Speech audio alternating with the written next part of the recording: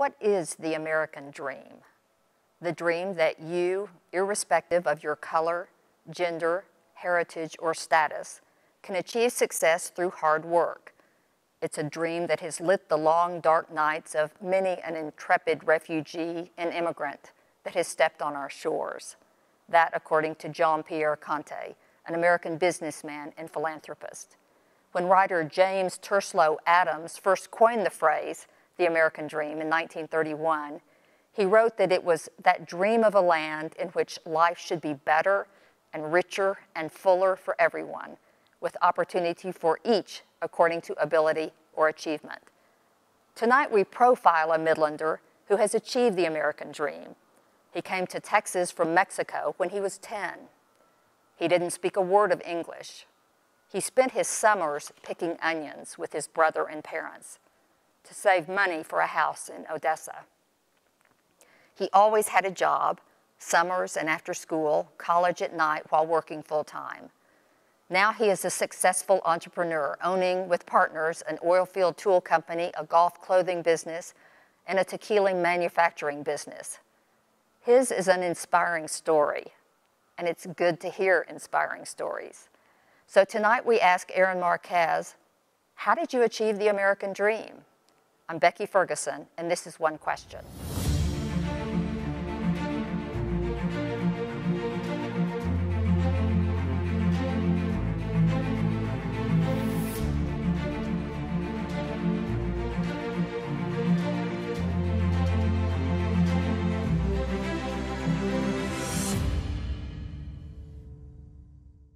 Aaron Marquez moved from Mexico to West Texas when he was a little boy. He didn't speak English, his family didn't have money. From picking produce to running big business, tonight we ask Aaron Marquez, how did you achieve the American dream? Well, I want to start at the very beginning. I enjoyed reading your book and your early childhood in the United States. So can you just sort of narrate that? You know, what brought you here and how old you were and about your family? Growing up, my dad worked in the United States, so mom had 2 jobs, and it was 4 of us. I have an older brother and 2 younger sisters. So my dad was working in the US, so he would come back once, probably every month, sometimes a couple months before he would come back to Mexico. And it was becoming a problem because he was not there, and then mom had 2 jobs. So dad came and talked to mom, and I remember that like if it was yesterday, about moving to the United States. And dad wanted us to come to the US so we can spend more time together. So when we moved to the US, we had to work in the onion fields. So when our last day of school, we moved to Fort Stockton from Mexico, and we lived in a small pop-up trailer. And we would get up in the morning at 4 o'clock, 3:30 in the morning before the sun is out, and we'll work till 6 o'clock at night every day. And we'll do that the entire summer. And so it was me and my mom, my dad, and my brother. And they'll assign you a couple of rows of onions, and you have to keep working through until you don't see anything else in front of you. To that date, I still hate onions. And on the last week before school started, we moved to Odessa, and we started going to school in Odessa. How was your English? It was terrible. I spoke no English. My mom spoke no English. No one in my family spoke English except my dad. So starting school was very difficult to adjust. Not speaking the language, not knowing the culture. I recall walking into the school cafeteria, and I was like, oh my God, are you kidding me? You have free lunch? You know, you have, like, this is a cafeteria for students? Because in Mexico, we had a little burrito stand, and that's where everybody who had money would go and get a burrito, and then you play soccer until you go back to class. I was enrolled in ESL classes, English as a second language, which I wasn't a big fan of. One, we lived in South Odessa, and the only school that had ESL classes was Ross Elementary in Odessa, which is the northern side of Odessa. So I would have to take 5 buses to get to school in the morning and then come back. So it was a long day to do that.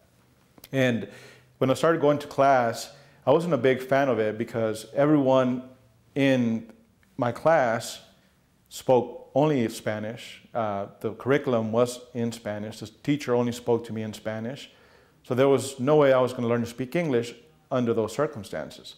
So the next day I told Mom, I said, Mom, just put me in the regular classes. One, I don't have to drive the bus or be on the bus so many times.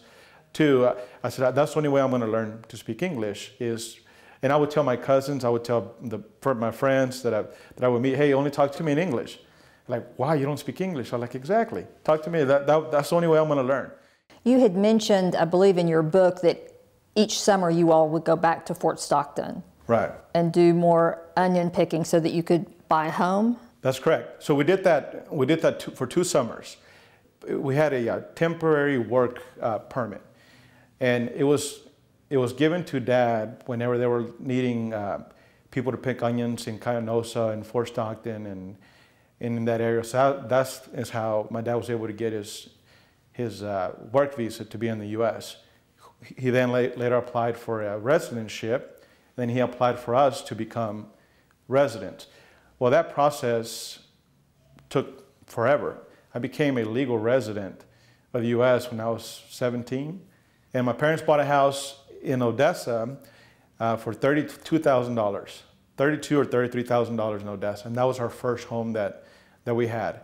It was difficult to get financing because my dad was also, first generation, he just became a legal resident. So it was very difficult to get credit and everything. So we saved money and bought a house. And it was one of the experiences that I will never forget whenever you become a homeowner. Did you have coaches or are there other people throughout your elementary and high school years that had a big influence on you?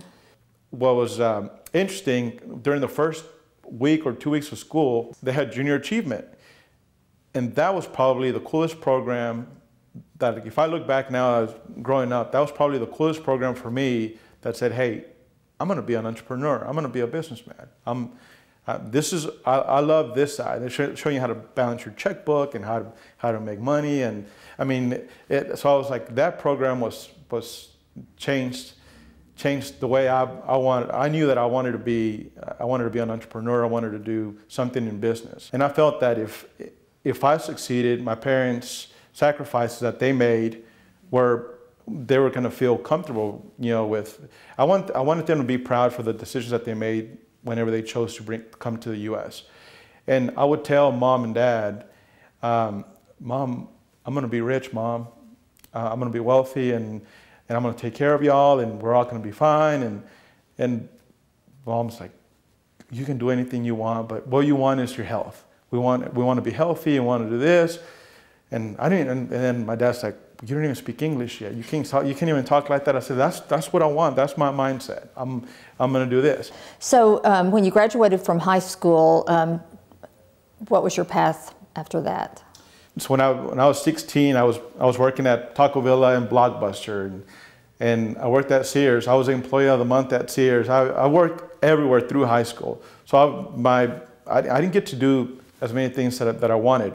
So when I graduated high school, my brother, who I looked up to, he graduated high school and he went straight to work because no one in our family had ever graduated from college. No one had. But I knew that wasn't the path, was not going to take me in the direction that I wanted to go. So I didn't have really anyone to look for, but a friend of mine had got a job at Huntsman Polymers in Odessa and said, hey, they're hiring, and they're paying $14 an hour to be a laborer. You should come work. And I was like, okay, I'll try it. It was during the summer, May of 2000 is when I graduated high school. It was in the summer, so when August came around, I enrolled at Odessa College. And I went to school that night. And so during those 3 months, I had been promoted from a laborer to a lead man. So I had a crew of 10 guys that were twice as old as I was, older than my dad, that worked for me at that point. And the general manager said, hey, you have a good future. And I was 18. He's like, you're a good kid. And then he will see me when school started. And during the break room, I would have my books and I would be doing homework because I would have to go to class from 7 to 10 o'clock at night, every Monday through Thursday. because I had to work during the day. And so I got promoted during that time, and then as I was going to school, I got promoted again with the same company, and now I'm making more money than my dad was while I'm still going to Odessa College. And they told me, hey, if you get your degree, even though it's a 2-year degree, I said, we'll get you another opportunity to do that. So I started taking 18 hours of school, and sometimes going to school wearing my coveralls. And if you've ever been in South Odessa, you smell like benzene. A lot of times, Becky, I would be asked to sit outside the class because I smelled so bad. But so I did that, and I got my 2-year degree from Odessa College, and then I did the co-op program at University of Connecticut. And at that point, after my 2-year degree, I got a great opportunity with Neighbors Industries, and they paid my tuition if I went to go work with them. And so my career kind of went to Neighbors. It was an incredible 5 years with them. I never had a good opportunity to do the whole school experience that everyone had, but I always wanted to go back and get my MBA. So I went back to the University of Oklahoma and got a bachelor's degree from Oklahoma, and I was going to start my MBA and publishing a book, launching a tequila company, doing so many other things. And then I had the interns from University of Oklahoma that we'll have again this summer. I was like, you know what, I would just help the school more through those means. So when did you start Wildcat? Was that the first company that you started? No, the first company that I started was St. Andrews Royalties. It's a mineral buying company that I still have that now. I started that in 2009. So I left Neighbors after 5 years. 2009 was it was a bad year in the industry. We kept downsizing and downsizing. And honestly, initially, the only reason why I went the corporate route is because I wanted to be in the political area in some capacity. And whenever I decided that, hey, that's just not going to be for me, I didn't want to be in the corporate world. I wanted to get out and do something more on the entrepreneur side. So in 2009, I started St. Andrews Royalties. And I enjoyed my phone wouldn't ring as much. There was no people interaction. Buying minerals is very, very low key. And I had a friend that came and visited me, and he's like, hey man, this is great, but your passion is people. Your passion is leading. Your passion is motivating others. I was like, this is fun, but you're probably going to get tired of that. So in 2012, I had an opportunity to, I had customers that I knew from Neighbors. Hey, there was the increase of work activity had increased quite a bit. So they reached out to me about, starting a company or doing something, and I didn't want to do it. I was like, you know what, I don't want to do anything. And then a friend of mine reached out to me and said, hey, do you want to invest in buying some blowout preventers? And we had a good year, and we needed some capital, some tax deductions. I was like, sure, let's do it. And tell me how many offices you have, or how many plants you have with Wildcat. 6. We have 6 locations. Pennsylvania, New Mexico, Carlsbad, New Mexico, Pennsylvania. We have San Antonio. We have Odessa. We have McAlester, Oklahoma, and also Oklahoma City. So what made you decide to get into the clothing business? It's the clothing business. It's fun. I always like, what we're going to build on Blackwell is more of a performance line, but also casual and dressy. And there's really not a lot of lines that have everything where we see the vision for that. And Abraham Answer, my partner in that, he has a lot of appeal, especially with young golfers and his background in Mexico.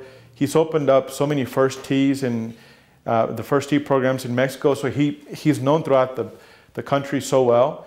And so they always wanted to wear the shirts that he was wearing, and which we made them just initially for fun, and it's become an incredible business. I think that retail, the reason why we decided to do that is retail has changed. It's no longer brick and mortar. It's no longer that. It's more direct to consumer. So we felt that through good marketing, through good products, if you can reach the consumer directly, I was like, this would be a great opportunity. And we personally buy so many corporate gear for Wildcat and for Fletcher and for other companies, and I'm always seeking out, trying to buy the right shirts, and so I was like, why not design them ourselves and create them and market that? So it's been a lot of fun.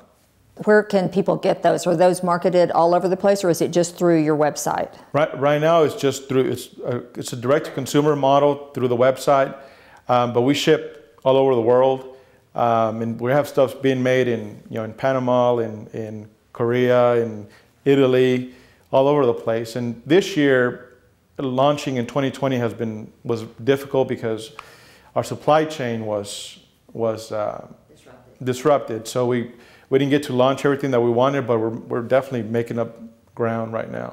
So then you needed something to drink. For sure. The Fletch Azul it's such a fun project. I remember speaking last year or 2 years ago in New York at a Simmons conference, and I finished speaking, and I was so well prepared because I was like, I didn't want anyone to ask me a question that I wasn't going to know the answer to. So I was studying all the metrics about fracking and drilling and just everything. So I finished speaking, and the first question that they asked me is like, what makes an oil and gas guy want to get in tequila, in the tequila business? And I just told them, I said, you know what? I was like, if you've been in the oil and gas industry long enough, I said, trust me, you're going to need something good to drink. And boy, was I right. Boy, was I right. It's like now, it's like 2020, alcohol sales went at an all-time high because of COVID. Everyone was consuming alcohol. And so Fletch Azul started honestly just like as a hobby for us. I was with Abraham Answer in Mexico, and everyone, again, kept asking him what his favorite tequila is. And for us, in our culture, that's what we drink, is tequila. We started talking about it. I said, hey, I'm going to start looking into this to see what could be done. And we had a mutual friend that his family is the oldest tequila producer in Tequila, Jalisco. So we knew that we can get if we got the right recipe, that we'll be able to work with them. And so we wanted a certain profile. For us, what's important was to change the stigma of tequila. A lot of people associate tequila with worms, with lines, or you pinch your nose, or you mix it with a margarita, and that's it. And there's nothing wrong with today's actually National Margarita Day, but there's nothing wrong with having tequila with a margarita, but the best tequila is consumed just straight. And that's what we wanted to be able to introduce that to North America, is something that you can sip. I have friends of mine that are big Scotch guys, and they'll drink like the Extra Añejo. Or if they're like vodka, we have what's called a Cristalino, which is a tequila that's triple filter, that's very, very smooth, that's clear. So we wanted to create a profile that changed everyone's vision of that, or their recollection that they had of tequila that they consumed during college. So, and it's been great because it's very healthy. There's no sugar, there's no coloring, so you can have 2 or 3 drinks, and the next day, you'll feel perfectly fine. And that's what was so appealing to Abraham, is that he could have a couple of drinks or a couple of cocktails, and the next morning you're feeling fine because there's no sugar in that. And so why does it have to be produced in Mexico? To be called tequila, it has to be produced in Tequila, Jalisco, in that small region. Very similar to Champagne and Champagne or Prosecco in Italy. And so it's just to be called tequila, it has to be made in a small town called Tequila, Jalisco, which is about 45 minutes outside of Guadalajara. So that's where it's grown, and that's where you manufacture it? Yes. So we grow everything in our agave fields are there in Tequila, Jalisco, and we bottle everything there, and then we import it into the U.S.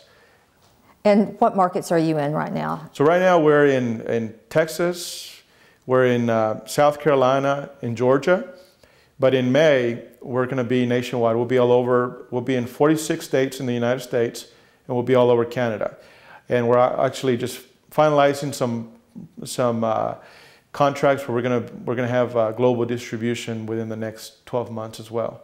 So it's pretty exciting because it began as something small, something that we wanted to create just between us, and the product's so good that it's been, like even in this area, you go to most of the restaurants, they have it now, and it's been very, very supportive, and it's pretty exciting. What are the most important things that have happened that you think have brought you such success? Well, a lot of, to me, is the people you're around, and I started noticing that in high school, and I started getting older. When I went directly to the workforce and going to school in the evening, my group of friends changed, and I wasn't no longer just going out in the evening after work and and going and having fun. The conversations that were being had were different, were more about life, and even back when I was working at the plant, and when I started working for neighbors, my group of friends changed, and that's when I started realizing that if I'm looking at my group of friends, if I'm looking around and I don't see them or where I want to be in the 5 years or in their lifetime, I'm not around the right people. And I wanted people to motivate me, because I think that a lot of people take for granted how great it is to be an American. A lot of people take for granted how great this country is, that enables someone like me, someone that didn't speak English, someone that was here on a permanent, on a visa, to be able to be a first generation, Mexican American, and change the scope of our life. And that's why whenever I speak to young kids, and I tell them, I say, hey, you have a head start. You could do a whole lot more than anything that I can accomplish, because all it takes is one person. Like for me, for example, no one in my family had graduated from college. Now my sister graduated from college. My nieces are going to OU, or they're going to Baylor. One's going to UTEP. And they're talking about that when they're 10, 12 years old. And now that one's just turned 18 and she's headed to Norman, they're talking about that whenever they're 14, 15 years old. I didn't have those discussions growing up. I didn't have those discussions growing up because I didn't know any better. And to hear them talk and say, well, I want to go here and I don't want to go here, it's heartwarming to me, because I see that the decision that my mom and dad took was the right one. And so to me, it's incredible. But I wish that people don't lose sight of how great America is, because I'm very fortunate to be able to travel the world and do business in other parts of the country. And it's very difficult to go do work in Saudi Arabia. It's very difficult to do work in Colombia, in Argentina, in Mexico. It's very difficult. In the US, it's friendly. So the United States provides the great opportunity for anyone that's willing to apply themselves and make the most of it. And it's just such a blessing. But I've always had a lot of good friends that have motivated me. Your work ethic, you can't teach that. You have to have it. You have to want it. If you're an entrepreneur and you're seeking motivation, you need to try to do something else. Because like there's no other thing to motivate you. Entrepreneurship's difficult. It's not for everybody, and it's fun because it challenges you. But everything that challenges you, makes you better, because you're going to learn. You're going to learn what you don't know and what you're good at, and it exposes every aspect of you as a person, as a leader, as a manager, as everything. Advice you would give people, young people? The best advice I would tell someone is, you determine your ceiling. Don't let anyone else tell you what you can and can't accomplish. And regardless of wherever you are, we all have obstacles. For me, growing up, not speaking English, that was an obstacle.